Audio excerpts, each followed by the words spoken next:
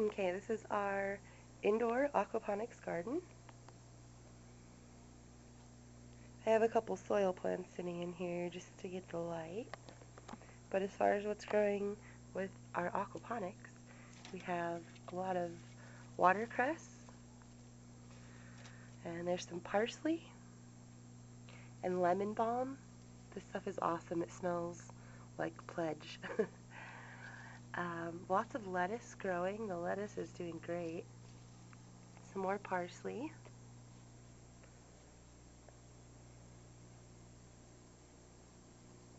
And all of that is growing from our two little goldfish down here.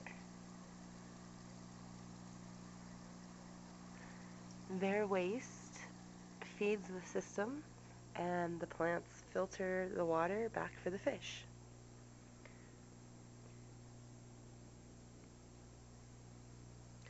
And the water's just pumped up.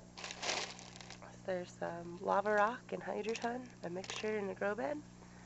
It's pumped up through that pump and then flows back down with a flood and drain system.